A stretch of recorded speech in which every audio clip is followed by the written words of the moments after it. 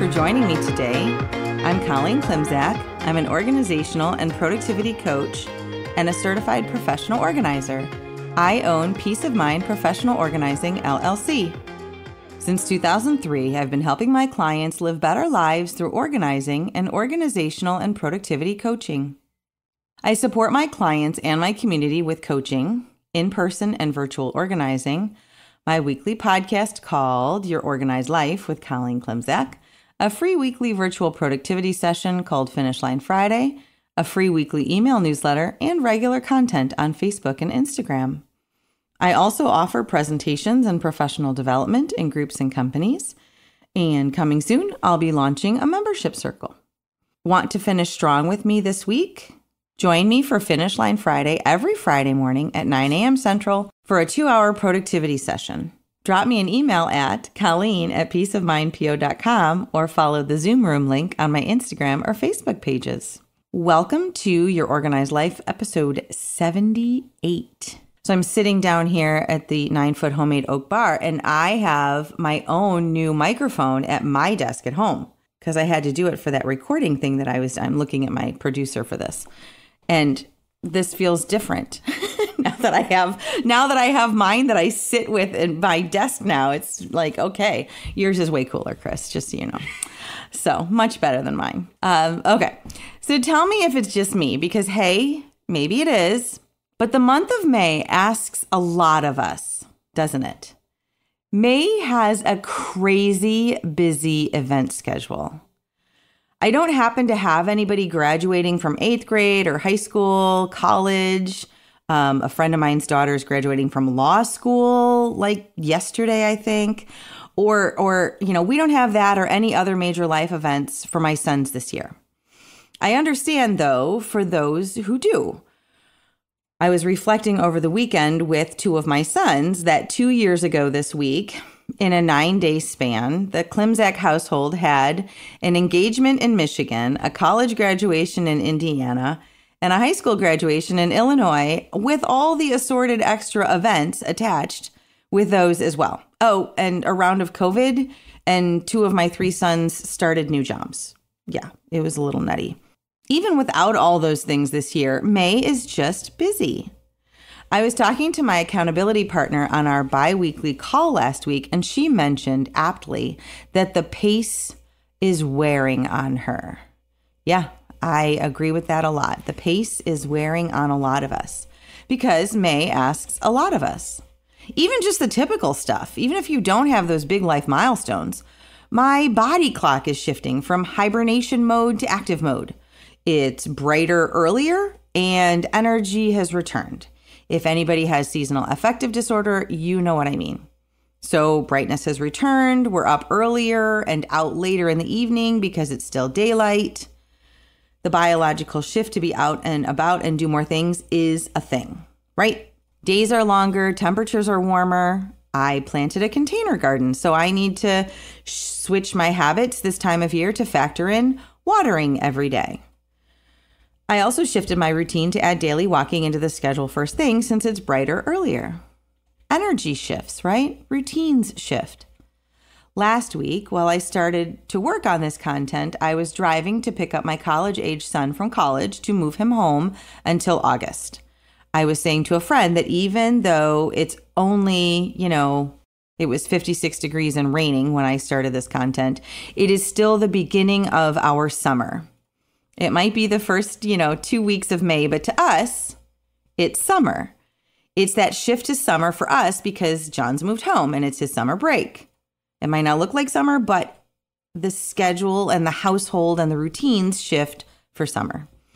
And then there's the end of year school extravaganzas. I had the opportunity to address our, middle school NJHS last week. What a great group of kids. I am telling you, those kids should be so proud. But there's end of the year concerts, graduations, ceremonies, and then there's the weddings and graduation parties. Yeah, the schedule is revving up. We have a wedding in our family the end of May in Baltimore, and that's a really big deal. May's often a month of transitions, so it doesn't surprise me that historically May is officially called Revise Your Work Schedule Month. We change our schedule for biological reasons in response to the seasons and shifts in daylight. We change our schedules around our different roles in our lives. I don't have children in elementary school or high school anymore, but because of my Board of Education work, I'm still attached to the academic schedule, and our last day of classes is in the first week of June. So, all of that being said, why? Why are we talking about this today, right? So what I have been working on personally, and what I've been working on with a couple of my clients as well, is how to manage all of this. And all of this is great, but it is still a lot to manage and adjust. So the first step, of course, is the awareness that it's happening, right? Awareness that it's that time of year. Awareness that, thankfully, hopefully, things are also wrapping up at the same time that other things are getting started. You know, when my kids were younger, we would add in spring and summer sports, and then the school year responsibilities would slowly taper off. But for a while there, typically in May, we had twice as much of everything going on. So maybe you have responsibilities too that only happen in the winter. I know many groups and meetings take summer breaks. My choir at church takes a break for the summer. Responsibilities shift, and in some ways, the load is lightened, which is nice. So again, we start with awareness, identify that it's happening, and that it's happening to you. And maybe then we can take these shifts and transitions as opportunities to make changes, if you'd like, in the direction you want to make them. So first identifying what's going on, and then making the process our own.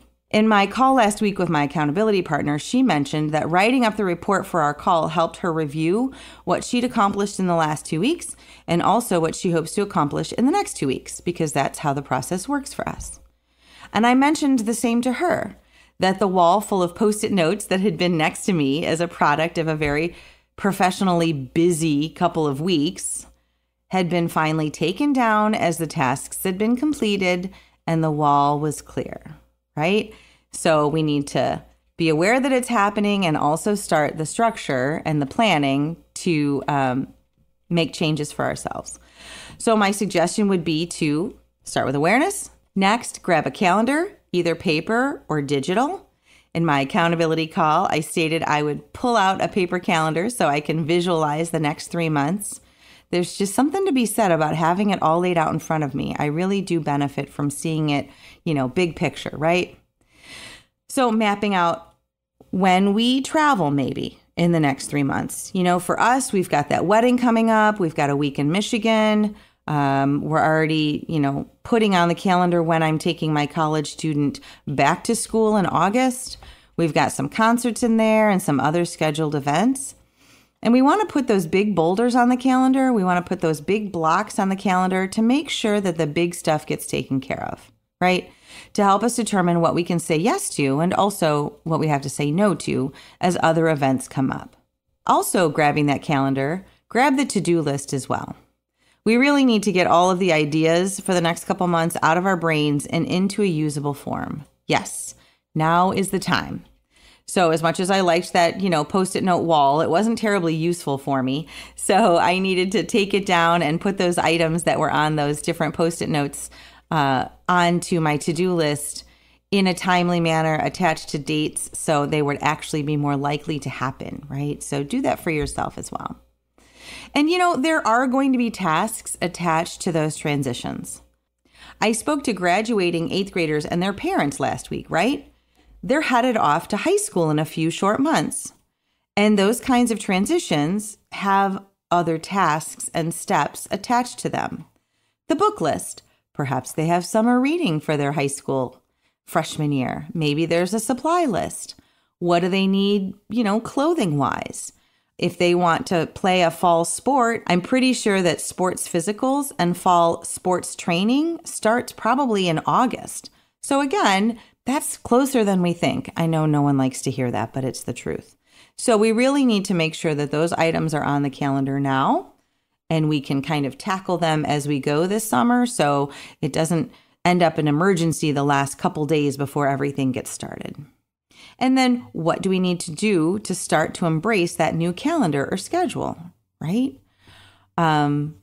we were talking with my son, and apparently he and his roommates forgot to determine who was bringing a toaster for their apartment in August. So adding a buy a toaster task on the to-do list needs to happen for us, so they have a toaster. There you go. So these are all important things to think about, and they're kind of the next natural progression of these major lifestyle shifts now. We should be busy enjoying the successful ends of some things, but remembering that with the ending of one thing comes the beginning of something else and the requisite attached tasks. My son moved home for the summer after a really great semester, but in August he will move into an apartment, and we will need to do some planning now for that then. We have to start looking at what does he need to be more independent when he moves into his apartment in August. And that is not a question to ask in August. That's a question to ask now or as soon as possible. At least when your mom's an organizer, I guess it is. So again, just some things to think about. So to recap, be aware that transitions are happening. Make some decisions for yourself about how you want things to go. Grab a calendar and look forward to the next 3 months-ish. Celebrate the milestones, absolutely, but look ahead. Grab that to-do list and make some notes and plans to make the transitions go more smoothly, and also to set yourself up to succeed when transitions come again. I am wishing you a great May and a great start to your summer. Support around planning for life's transitions is what productivity coaching is all about. If it's time to invest in yourself and explore coaching for organizing and productivity, I would love to hear from you. Drop me a line via email at colleen@peaceofmindpo.com or message me through any of my social media platforms like Facebook, Instagram, or LinkedIn. Thanks so much, and I will talk to you next week.